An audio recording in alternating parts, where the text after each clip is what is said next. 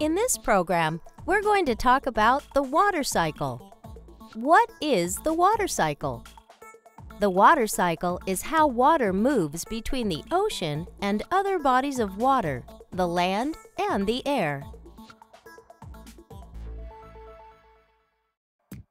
Water on our planet Earth is always on the move. Water moves from the oceans to the clouds to the land and rivers, then back to the ocean. This process, called the water cycle, is repeated over and over and over again.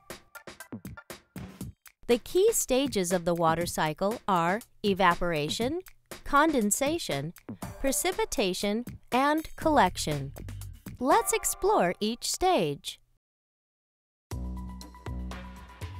Water travels up into the sky through the process of evaporation. Evaporation is the process of liquid water changing to a gas. Most evaporation occurs when the sun heats up the water molecules on the surface of the ocean and other bodies of water and changes it from a liquid to a gas. Water in a gaseous state is called water vapor. Water vapor is a clear gas and is impossible to see. When up in the sky, the water vapors become cooler and come together, forming in clouds. This is called condensation. Condensation is the process of water vapor cooling, like on the sides of this glass of lemonade, and changing back into a liquid. When enough water droplets collect in the clouds get heavy, and the water falls back to the earth as precipitation.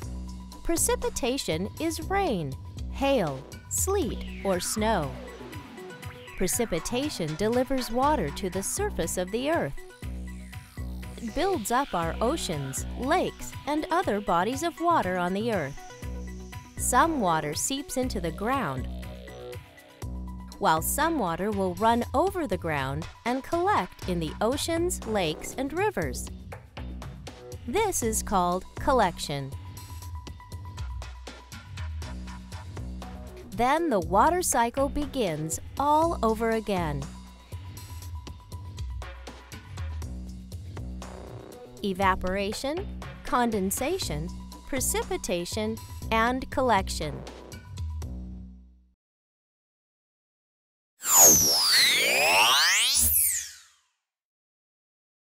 Now that you better understand the water cycle, think about this. How do humans impact the water cycle?